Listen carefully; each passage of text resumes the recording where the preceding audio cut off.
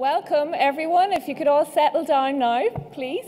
We're going to try our best to keep to time today.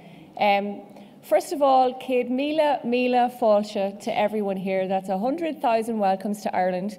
It took us a while to get EUPATI here, but you're here. And I was thinking this morning, you know, I've met so many great friends in EUPATI who I work with, and who are from France or Belgium or Italy, and they all have a slight Irish twang in their accent. And when I talk to them, I realise, oh, I used to live in Dublin. So when we suggested we have our spring conference in Dublin, a lot of the EUPATI team were very happy to come back here. And it's great to know that you cherish our city as much as we do, and I hope you all get a chance to get out there and see it. You're right in the city centre at the moment. You're right in the heart of history in Dublin Castle. Some very interesting things went down in this place over the years. This was the home of the British Civil Service pre-independence, and it's been the home to many things since then. And there's a lot of history in this area. We've got Trinity College down the road, not far, 2 minutes. So I'd really encourage you to get out there and enjoy our city. We've organised the weather for you as well, and we want to thank everyone for that. But I'm not going to carry on because I'm conscious of time. But it would be wrong of me not to thank our Minister for Health for providing this beautiful venue for us today. He really would like to be here.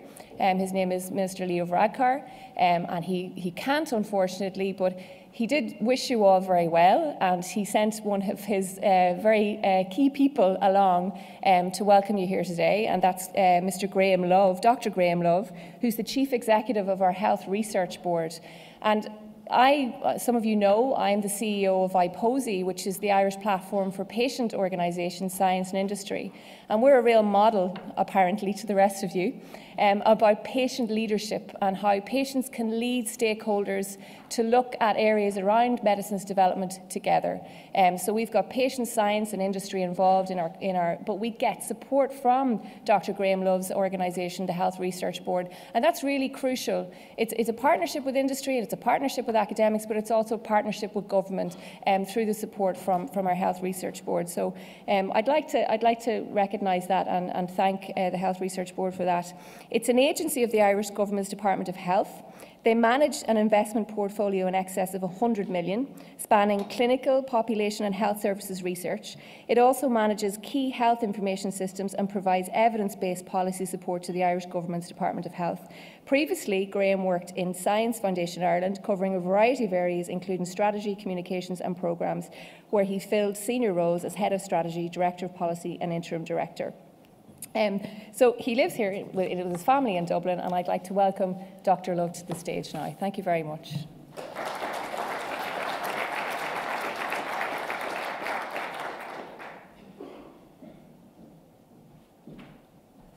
Just while he's on the way, remember you've got a Twitter hashtag on your table, so don't be afraid to tweet today. It's okay. Thank you, Evelyn. One of the challenges when you hit firmly middle age is that when you go up the steps to the podium, you can hear a creak in your knee. I don't know if any of you picked that up on the way here. It kind of reminds me of when I went to get my haircut last weekend. Don't laugh, I do get my haircut. But when people like me go to get my haircut, there are usually three choices: short, very short, or shaved. And that's what I'm used to being asked the minute I go into a barber. But it was particularly insulting, connecting my latest paranoia about middle age when I went into the barber. Before he asked me anything, he asked me, would I like my ears done? Anyway, I am a proud Irishman and Dubliner, and I thought before I'd kick into the item of pure substance today, I want to just give 5 facts about our country and city here that you probably don't know. I'm particularly mindful of the fact that several of the delegates here today flew in either late last night or this morning, and unfortunately will fly out this evening, won't get that much chance to sample our city, our local wares. So just maybe you might choose to remember one of these on the plane home tonight. Evelyn mentioned the weather earlier. I just do want to remind you that in the summer of 2007, when I brazened it out with my family and said, we're taking a holiday in Ireland this year, we are not going to France or Italy as we usually do, and that summer it rained for 40 days and nights in Ireland. Okay?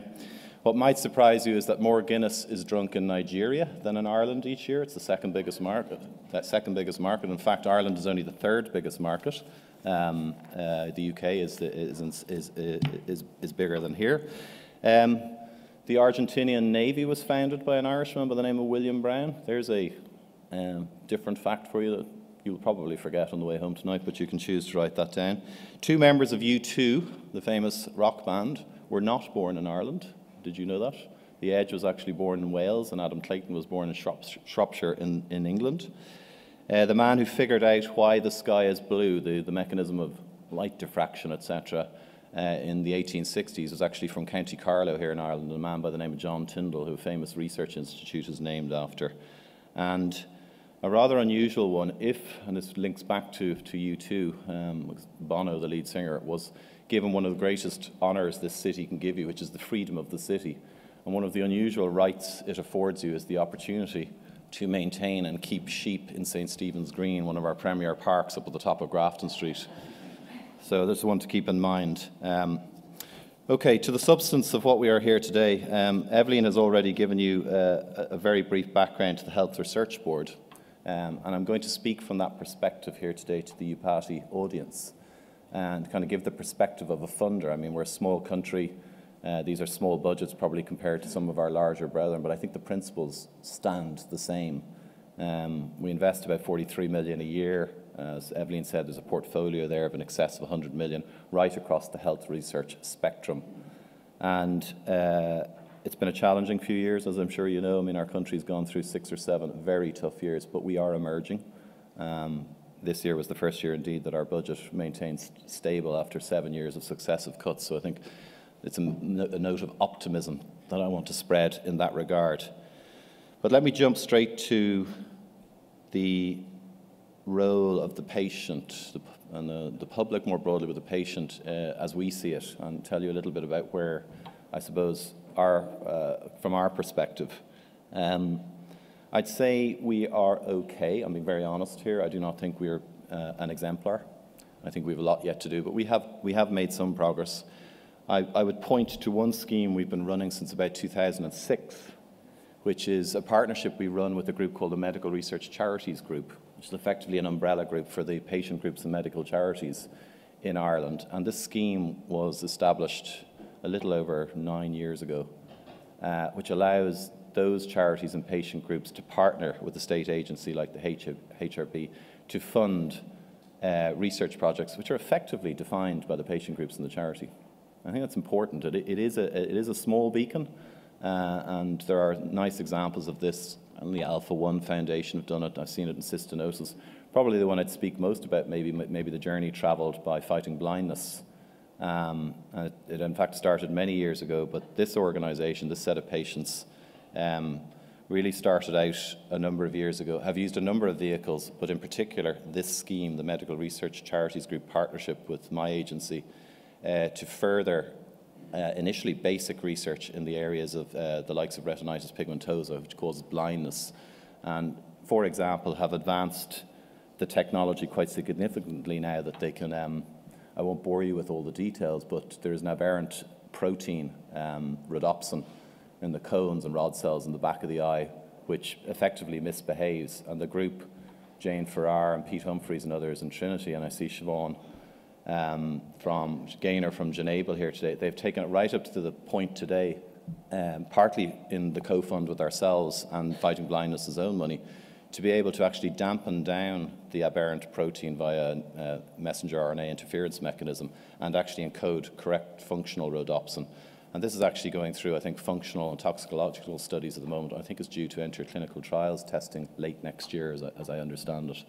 And it's a real example of how a patient group and charity can actually define a research agenda and have an avenue to pursue it. So it's quite nice. And I think I looked last night at the figures. 90 of these projects have been funded over the last 8 or 9 years, and it's a significant step and not a bad barometer. But it's just one example, and it's in quite a narrow area, I'd have to say. I'm not here to pat myself in the back and, as I said, make ourselves complete exemplars.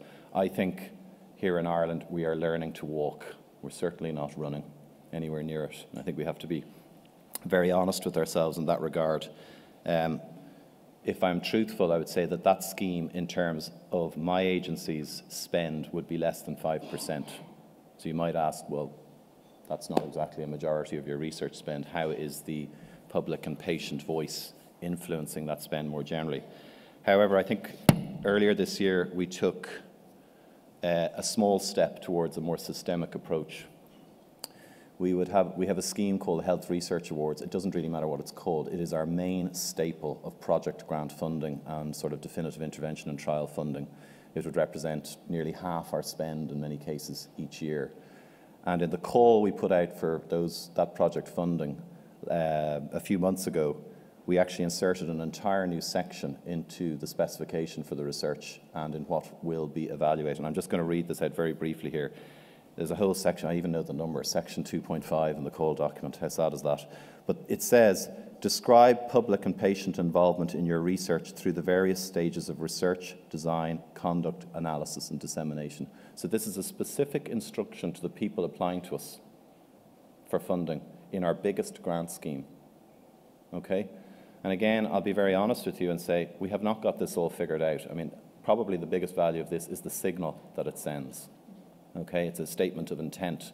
I don't think we're very clear yet exactly how we'll evaluate this, and this is the debate we had internally in the HRB. Let's figure out all the criteria, let's put quantitative metrics and everything else on. And I said, no, let's get it out there to start with. We will allow our peer reviewers incorporate that into the review process. It's an important first step. And perhaps to provide further proof of that, we are developing our own strategy in effect for the next 5 years, and almost at a level higher. It's only a draft plan at the moment. It has to go through the various approval stages, but I do want to call out one particular action that currently is in draft form in that plan, and that states, develop and promote PPI, public and patient involvement, in HRB supported projects and programs. So it's getting elevated to that stage in our strategic plan, which would then should promote the use of our resource and basically put our attention on it to give effect to this. Now that's all great, okay? It's kind of at the level almost of principle or statement of intent. We'll be judged by how good we are at doing it. And this is where it gets a little bit tricky, and I think this is where it relates specifically to the endeavour that's here today. IPOSI as our local instance, but EUPATI more generally. We, the HRB, need help to do this. We're not really clear how to go about it. Obviously, we need a body or a capacity of patient expertise that can be called in and deployed. I mean, I have a vision down the road that when the scientific proposals, the clinical proposals are being evaluated, that the level of scrutiny at our expert academic peer review would be mirrored or reflected by patient and public review, okay? But we're not there.